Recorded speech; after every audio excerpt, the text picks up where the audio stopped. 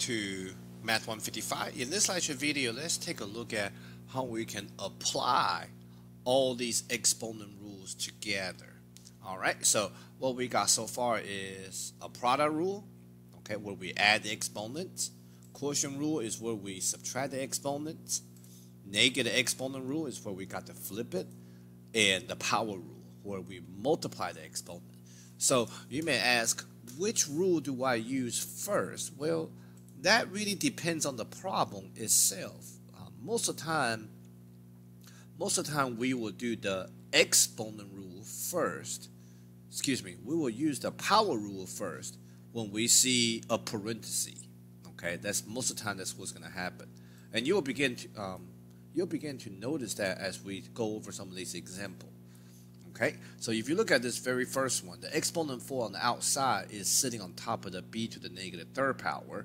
So my base is b to the negative 3. The 5 up front on the outside is still going to be just 5 times. So if I will multiply the exponent using my power rule, since I see the parenthesis and exponent outside, my 5 is still 5 times b to the negative 12 power. Alright, so since I have to write all the exponent as positive, the 5 is actually have a positive 1 power here, so that does not need to be flipped. The b will have to be flipped to the other side, so that will leave me with 5 still on the top. B will come to the bottom, become b to the 12 power. So that will be my answer. Okay, now as you can, when we talk about 0 for exponent, this 0 exponent is sitting on top of the 4xy to the third. So all these guys together as one base is to a 0 power, so they will become 1. They will actually all become 1 because it's to the 0 power. So the only thing I have left with is simply negative 2. Okay. Alright, now this one is a very interesting problem because we don't see an exponent on the outside the parentheses. So when you don't see one, it's actually automatically assumed to be a 1 out there. Okay, why is that? Well, remember, when we talk about using 1 for exponent, okay, when you simply see an x, it means x to the first power. So when you don't see an exponent if you don't see an exponent, it's automatically assumed to be 1 based on this particular rule. So my outer exponent 1 is now going to multiply all the exponent in the inside.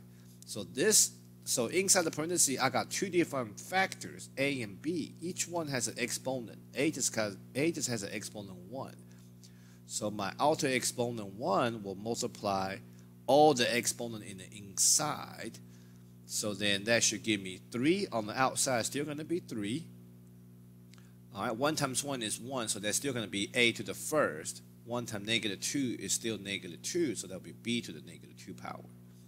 So 3 is to the first power. A is also to the first power.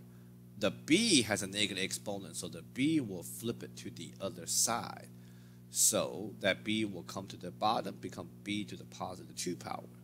That means the 3 and the a got to remain on the top. Alright. Now, maybe you might remember this.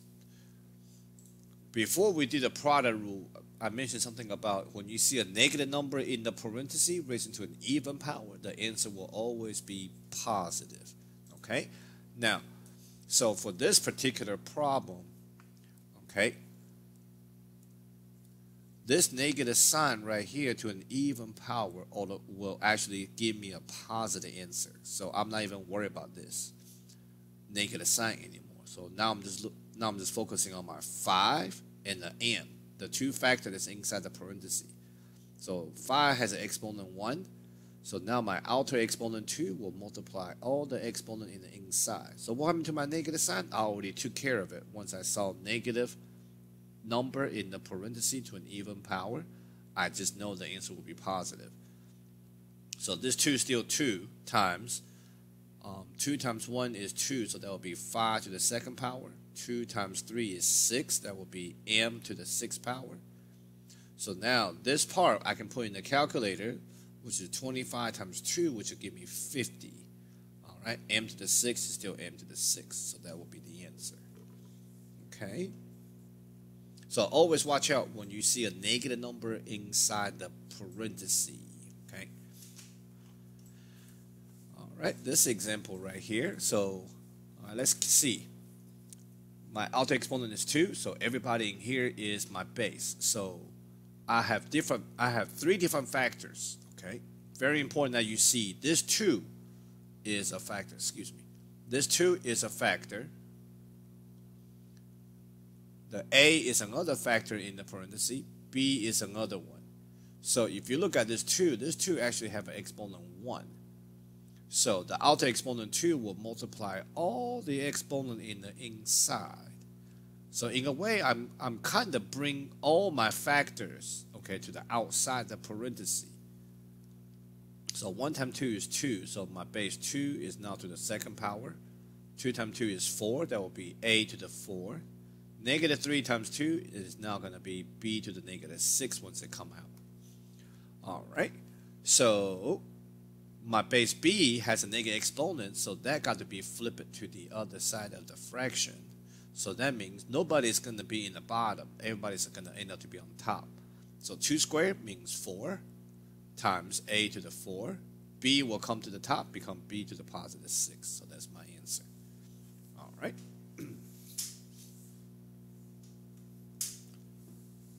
Let's try this one, okay? Be very careful now. I got 3 different factors here. 3, an a, and a b. So the outer exponent negative 1 will multiply the exponent on top of the 3, which is a 1, on top of the a, which is 1, and the 5. So when everybody comes out, it becomes 3 to the negative 1, a to the negative 1, over b to the negative 5. Since all 3 factors has negative exponent, all 3 bases now has negative exponent, okay, so everybody got to flip. Okay, so I'm looking at my exponent differently. Once they are outside the parenthesis, okay, then I'm looking at the exponent on top of each base. All right. Originally, I was looking at this negative 1 as an exponent, so that made everybody inside as one base. So once they're outside the parenthesis, then now I'm actually having 3 bases because I got 3 exponents. Okay, that's just the way. That's the way. I'm actually singing them. So everybody flip. So 3 will come to the bottom, become 3 to the first. A will come to the bottom, become a to the positive first power. And B will flip it to the top, become b to the positive 5th power. So that will be my answer. All right. Now the next 4 problem is a little bit strange. Okay. Because what's going on here is all 4 of these examples here, the next 4, they all can be simplified similarly.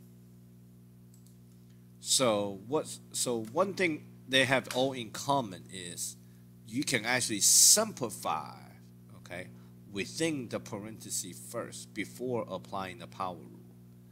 So with this one here on the top left here, for example, I got 2m on top, I got 1m in the bottom. So that means when they cancel out, there should only be 1m left on the top.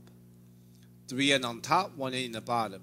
Okay, when I subtract the exponent or when I cancel them out, I should have 2 extra n left on top.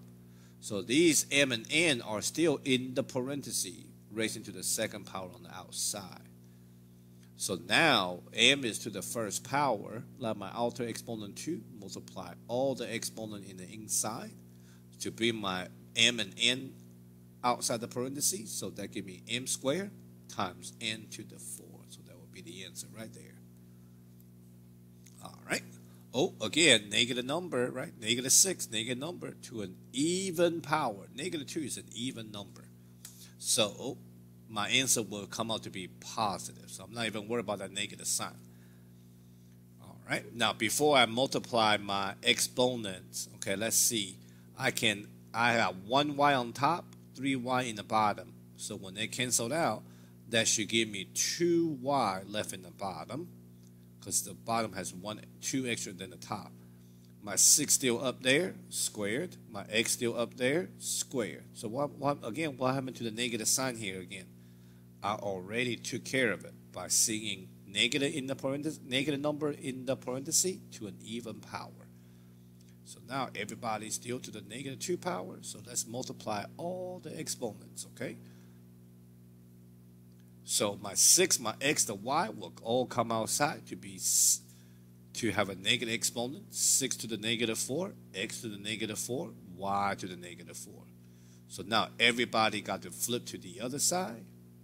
So that will be y to the positive 4 over 6 to the 4th times x to the 4th. All right, so for the 6 to the 4 power, I can go ahead and put that in the calculator. So that will be y to the 4th over 6 to the 4 power. Let's see, 6 raised to the 4 power. That'll give me 1296. So the y to the 4 over 1296 x to the 4th. All right, now this one here, interesting.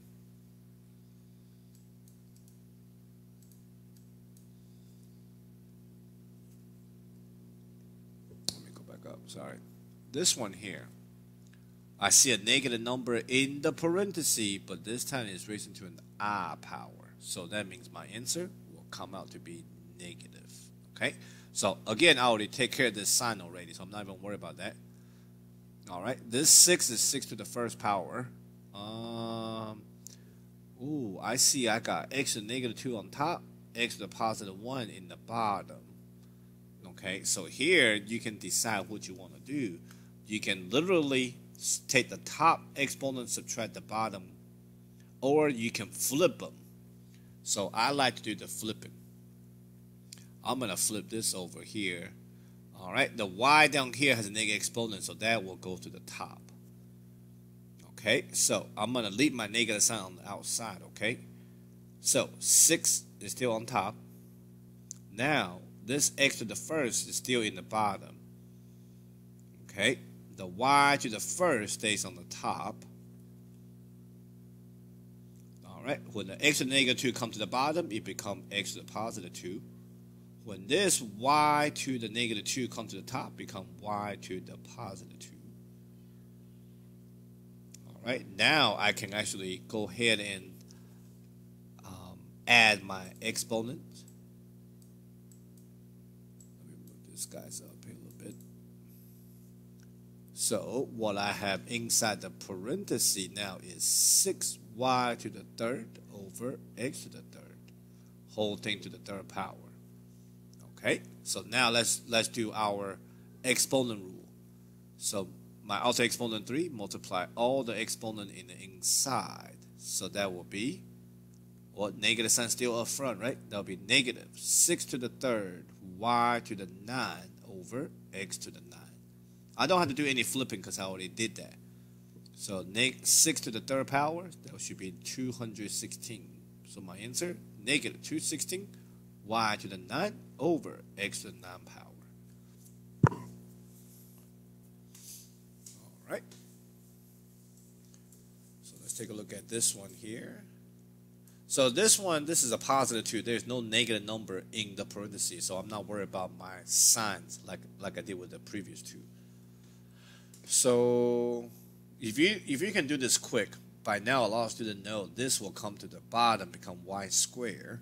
Y squared with another y squared down there, we add the exponent, right? Y squared times y squared, y to the 4th.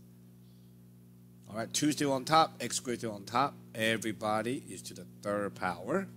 So let my exponent on the outside multiply all the exponent in the inside. Even the 2 has an exponent 1 on the top. Just don't forget that's a common mistake right here. So that will be 2 to the 3rd, x to the 6th over y to the 12th. So there's nothing else to simplify because I already did so within the parenthesis. So now I just got to type in 2 to the 3rd, which is 8, x to the 6th over y to the 12th.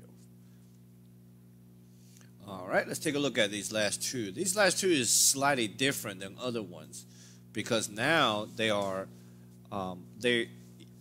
here I got extra. Okay, I got a lot more than just one big parenthesis like my previous, like the 4 we just did. So because I got multiple parentheses, that means I have multiple outer exponents. So for the one that you don't see an exponent, it's all going to be 1. All right, so let's bring everybody out. Let's bring everybody to the outside of the parentheses. Like the outer exponent start multiplying. So that would be 2 to the first still, x to the third still. Outer exponent 3 times multiply its exponent on top of the 6 on top of the x. So that will give me 6 to the third, x to the negative 3 power over. All right, this exponent 1 on the outside multiply the exponent on the inside. Doesn't change anything. That's still going to be 16. And y to the third coming out of the parenthesis. So is the last one. If I multiply, that will be 6 to the first, y to the negative 1 power. All right. So now I can actually simplify this a little bit. All my x's are on the top, so I'm not even going to try to flip them right now. I'm just going to go ahead and add them straight up. So x to the third plus x to the negative 3. 3 plus negative 3 will become 0. So when you have x to the 0 power, it becomes 1. Or some students see it as this flip to the bottom become x to the third power, which will cancel out with the top x to the third, so that become 1 anyway. So the x will go away, become 1. All right, the y, if you want to flip this y to negative 1 to the top and then subtract the exponent, you can. Or you can just simply say, well, take the exponent 3 plus a negative 1, that will be positive 2. But be very careful. If I take this 3 plus the negative 1, that gives me y to the positive 2. But currently, this y to the positive 2 got to still remain in the bottom. Okay? Got to stay in the bottom. A lot of students accidentally put them on the top. All right? Be very careful. They were being added while they were in the bottom. So that means the answer got to stay in the bottom. All right, now come to the interesting part. I can put 2 times 6 to the third in the calculator divided by 16 times 6 in the calculator.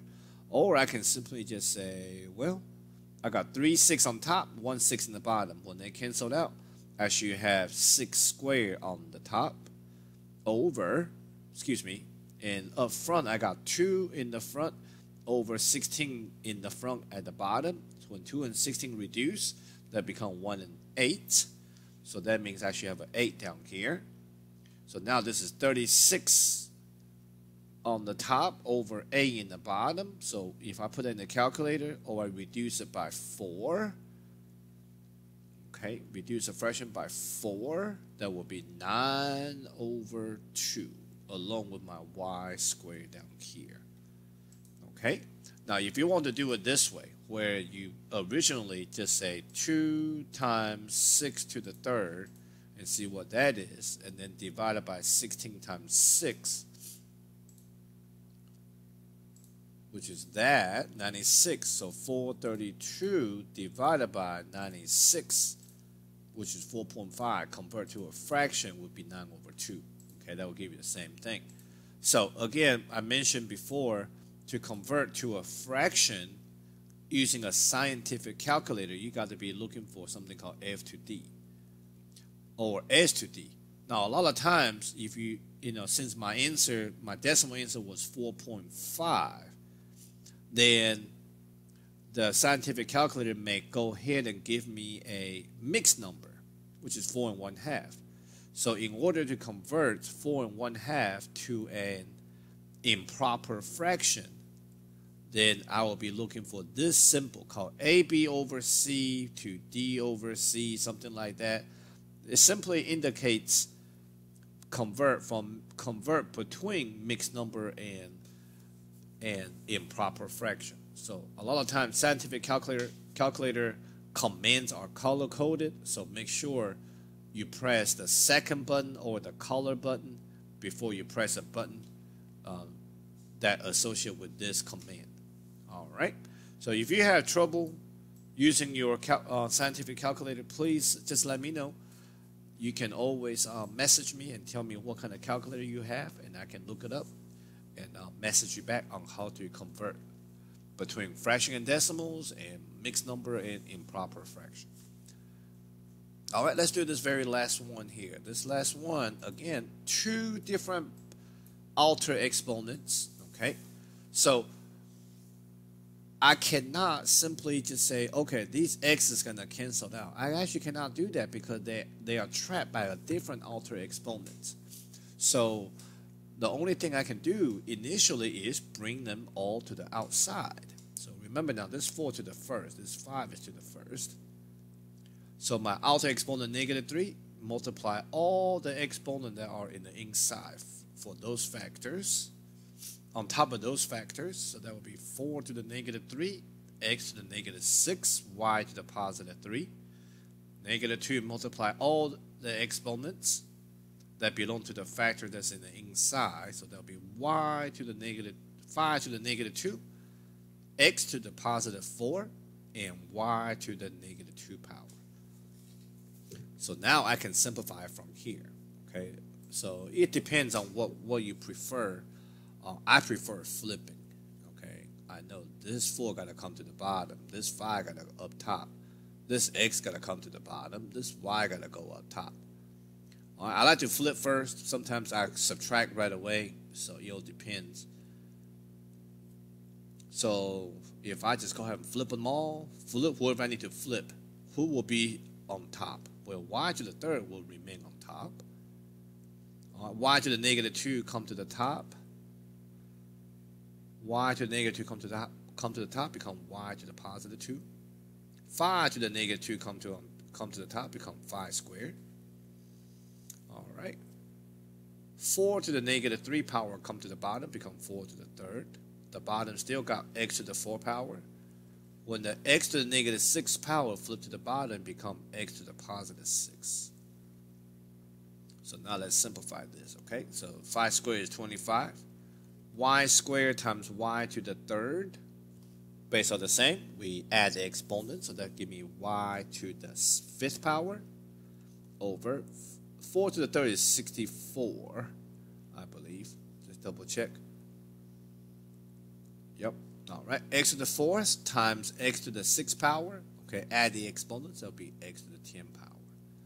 All right. So in this lecture video, we applied all the exponent rules, okay, together that we mentioned in this integrated review, okay, and to simplify all these expressions. All right, that will conclude this lecture video. Thank you for watching.